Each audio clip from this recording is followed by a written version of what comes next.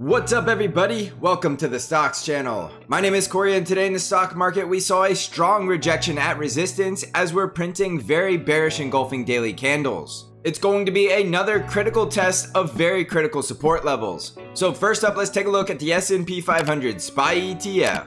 So let's crack open this chart and see what's going on in the stock market today. Alright, so today on SPY we were down 1.5% and we're right back down to this critical support level at 438. And the critical level that we need to hold above for any hopes of a bull market is going to be down here at 433.5. So remember, we were getting very close to getting some confirmation of that bounce off support, but we did need to close above SPY 450. And as you can tell, there was a very strong rejection from that resistance. And we have a very bearish engulfing candle on the daily chart coming all the way back down to support. So if you look at this move in the lens of a one-day move, we went all the way from 450 down to 438 in a single day. So that is an extremely volatile day. And there was a lot of sellers with no buyers at any of those support levels. So that's something you don't want to completely ignore. Now, at the same time, every time we get near these critical support levels at 438 and 433.5, you don't want to become overly bearish because as you can tell, we continue to see strong bounces off of these support levels. So you really don't want to be trying to short the market at support. If you wanted to short this market, you should be setting your risk at resistance, which was around here at 448 to 450. That was a great short trade if you took it and you had a great risk level, but if you're trying to short down here at support, you don't have a great risk level to set at, so you need to be very cautious if you're shorting near support. So the market is going to be looking a lot more bearish if SPY starts breaking below 433, so watch that as a very critical support level. Now don't forget, there's still the possibility if we do go to 433 or bounce off 438, that we still do have a valid zigzag pattern that could take SPY to retest all-time highs. So this is really not the time to be getting overly bearish. The time to be getting bearish is if we slice down through support, test that level as resistance and get rejected and continue lower. That is your opportunity to take advantage of the weak market. So anytime you lose a support level, you're looking for a rejection of that level as resistance to confirm that you have a weak market that is heading lower, and that also allows you to set up the proper risk reward short trade. So just in the other direction, if we start bouncing off support, that is an opportunity for you to take some risk to the long side, knowing your risk is below support, and then you know exactly where your resistance is going to be for either take profit or a rejection tells you need to get out before you go right back down and lose all your profits. So in a volatile market, make sure you have a very clear trading plan, and it really shouldn't matter with this much volatility if you're taking short trades or long trades. As long as you're using proper risk management and you know your critical levels, you should be doing just fine. If you're getting greedy and you're trying to swing trade in either direction, this market is going to tear you up because it's very volatile and it continues to be a whipsaw. So if you're looking for more macro level views, you're getting a lot more bearish below 433 and a lot more bullish above 450, and it's just a trading range between those two levels. Now on a smaller scale, we still do have resistance at the 50 EMA at 444, and we will be looking a lot more bullish if we can get back over that level, but you really shouldn't be expecting it to happen after such a bearish looking candle. Wait for the price action to confirm it. Hopefully by now you're learning what it means to follow price action, because if you know your critical levels and you're following price action at those levels, you should know which trade entries you should be taking, and you should be setting up decent risk reward trades. So watch these critical levels at 438 and 433, and if we break below that, we still do have very strong support at 428, but the market will be looking a lot weaker and definitely a lot more bearish. If we start breaking above 444, you're still looking for resistance around 448, and the bullish breakout of confirmation of the zigzag pattern will be the close above 450. Jumping over to the NASDAQ 100 triple Qs, you can see we were down 2.07% today, and just like SPY, we had a very volatile day, getting rejected all the way from resistance at 347 all the way down to our very critical support down here at 334. Now remember, the triple Qs are a lot weaker than the rest of the market, and I did tell you if the triple Qs start closing below 334, it is highly likely you're going to see the bear market scenario. So at this point in the triple Qs, you're going to know very soon if it's heading into a bear market or if it's going to start getting a very impulsive bounce off of this support level and start blasting through resistance. Now it is very likely, even in a bear market scenario, we need a counter trend rally from this sell-off, and then we could roll over and get rejected at a higher resistance level around 357 and still go enter that bear market scenario. So there's nothing that's a guarantee in the stock market, and even though we are getting bearish price action, we are sitting at very critical support, which could lead to a bounce. Obviously, this bounce doesn't have to go all the way up to 357. It could get a retest of 347 and still get a rejection and head lower. So at this point, you need to be very cautious because we are sitting at the last line of defense for the bulls and the triple Qs at this level at 334. And if that level breaks down, you are looking for a very quick chip down to these lows to retest right around 318. We still do have the gap to fill at 315, so that's another valid price target if we start to close below 334. Now, anytime we're above 334, you need to be a lot more cautious of another rally because we still do have the possibility we could rip through resistance and continue to trend higher. So you need to be getting a lot more bullish if we start closing above 347 and 357. As long as we're below 347, it's likely we're going to have more downside. And if we break 347, we still have very strong resistance right around 357. So watch those two very critical resistance levels. And don't forget, we still do have resistance right around 351, where our 50 EMA and our 20 simple moving average are. And do notice that all of our moving averages are negatively sloping. So if the bulls can't bounce and break above resistance in the very near future, we are going to be looking at another bear trend. Once we get a bear trend, the bears will have all of the momentum, and it'll be very simple for them to short at resistance, knowing that they have all of the momentum and the benefit of the trend. So this is time to be getting a lot more defensive if we start closing below 334, and then you're going to be looking for the full-blown bear market scenario in the tech sector. In the Dow Jones, we were down 1.09% today, and the Dow Jones was looking extremely bullish in the morning with that very strong gap up open above the resistance at 353, which was going to be another daily higher high. And all we needed to see for the Dow Jones was a confirmed breakout by holding above support at 349. And as you can tell from the chart, this is now looking like a false breakout, so this is not something we can completely ignore. We got the breakout for one day, but we didn't get the second day of follow through. And we're all the way back down to the positively sloping 20 simple moving average of support at 347.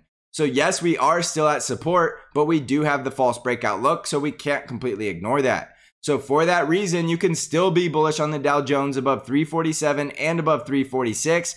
But if we lose those support levels, it's very likely we're coming down to test this critical support at 340. So for the Dow Jones, critical support, watch 347 and 346. And if those levels fail, you're looking for a test of 340. And below 340, we're looking a lot more bearish for the retest of 333 and possibly even lower. Now, if we do start to bounce and get that breakout back above 350, that will still be bullish price action. So another break above 350 will be bullish, but we really want to see that daily close at a higher high with a close above 353. And that should confirm that this is going into the full bull trend and we're going up there to close the gap at 360 and more than likely testing the previous all-time highs. So even though the Dow Jones did have a very bearish engulfing day, it is still looking relatively strong compared to the rest of the market. And it is the only index that is close to having the bull trend. So follow the Dow Jones as a leading indicator. On the Russell 2000 small caps, we were down 2.24% today. And again, another bearish engulfing candle and getting rejected above that resistance level at 203. So at this point, it's very likely we're coming down to fill the gap at 195.7. And if that level of support fails, you're looking for a retest of the lows around 193 to 191. And below 191, you're looking for the continuation of the bear market as we trend lower. Bullish breakouts for the IWM will be above 203. Closing above 208, and we should be back in the full bull market by the time we close above 212. So watch those three critical resistance levels. On the ARKK ETF, we were down about 5% today, and we did close the gap to the downside at 54.7 and broke right through that level and continued to go lower. So at this point, it looks like the ARKK ETF will be retesting the lows around 52 and possibly even making a brand new 52-week low at this price target at $50. If we fail to hold $50, that will be extremely bearish, which is not surprising because this has been in a bear market for quite some time. If we lose that $50 support, we'll likely start trending down towards $40. But it is very likely we could see a strong bounce off of these support levels because we did fill the gap and we still have this gap all the way up here at 66. So on the way to fill the gap to the upside, if we do start to bounce, you're looking for resistance right around 60 and our 20 simple moving average right around 63. On the VIX, we were up 11.62% today with the VIX spiking out back above 22. Even though it did look like the VIX was starting to break down below 20, the VIX clearly found support at that level and volatility is back as we start to sell off. So remember, this is going to be a volatile whipsaw between 20 and 24, and we're getting bullish when the VIX is below 20, and we're getting very cautious and very bearish if the VIX starts breaking above 24. So watch this range between 20 and 24, and that will help you decide which direction the market is likely trending. On Bitcoin, we're currently down 1.4% today, and Bitcoin did get rejected at that level at 42,000, and intraday it was even trading as high as 43,000. At this point, with the rejection at resistance, it is not looking bullish, and we're only 1 day away from having the full bear trend. So at this point, it's likely Bitcoin is going to come back down and test this support level at 37,000, but we can't completely ignore the fact that it does have support at 39,000. So watch for support at 39,000, but don't forget it's likely we're trending down lower towards 37,000, so don't necessarily expect that support level to hold up. We can get more bullish if we start closing above 42,000, but right now this is looking like a clear rejection at resistance, which means we should be expecting lower prices. If we do get a breakout above 42,000, you're looking for the next strong resistance right here at 45,000. On NVIDIA stock, we were down 6.05% today, and NVIDIA continues to get rejected at that resistance level at 223, and today it did lose that strong support level at 209. So below 209, it's likely we're coming all the way down to retest the lows at 197. And if we lose that support level, we could be coming all the way back down to 190. This is looking very impulsive to the downside. And as you can tell, we did form a new daily lower low. So it's very likely NVIDIA is heading into a bear market, but we don't know for sure until we see the confirmation of the bounce, rejection at resistance, and continue lower. So at this point, it is likely we're going to get the dead cat bounce off of one of these support levels, which could take us all the way back up to fill the gap at 230 and possibly even test resistance at 244. So even though we are getting bearish on NVIDIA, don't rule out the possibility it needs a counter trend rally before it can see any more downside. We do have earnings coming up, but it's about a month out, so there's not going to be any catalyst from earnings in the near future. So look for the potential of a bounce off support, but don't get overly bullish on something that's so close to a bear trend. So don't be going long-term swings on something that could be trending lower. On Tesla stock, we were up 3.23% today, and Tesla also had a very bearish looking candle, going up there to close the gap at 1087 and finding resistance at the gap fill and selling off and coming all the way back down below the 20 simple moving average. So in order for this to look bullish, we would have liked to see this price action hold up above this 20 simple moving average and find support at 1041. But we did not see that. Even though we are still making a relatively higher low, this is not a candle that you want to look at if you're getting bullish. So on Tesla stock, you need to watch this very critical support level at 975, because if that level breaks down, we're coming back down to 937. And if that level fails, we're coming back down to 900. And below 900, we're likely going to see the bear market scenario. So there's 3 critical levels of support below, and you're getting a lot more bullish if we can start closing above 1041. If we do get the bullish breakout, you still have resistance at 1065 and 1087, and the confirmation that we're going to retest all-time highs will be the time we break out above 1145. On Apple stock, we were down about 0.5% today, and Apple did get rejected at that resistance level right around 171 and did close back down below 168. So intraday, even though we did have bullish price action, we did get the bearish close. So it does look likely that we could come back down and retest support at 165. We can get more bullish when we start closing above 168, and we'll likely get the gap close at 174 once we start seeing that bullish price action. Otherwise, look for support at 165 and 162, and the full-blown correction if we start to close below 162. On the financials, we were down 1.58% today, getting rejected at the 50 EMA and slicing back down through support at 37.5 and developing the full bear trend. So we're very close to seeing the financial sector heading into a bear trend if we do lose this support trend line. On the industrials, we were down 1.02% today, closing back down below the 50 EMA, but still finding support above the 5 EMA. If we can bounce from here, it's still possible that we go up there to close the gap at 106,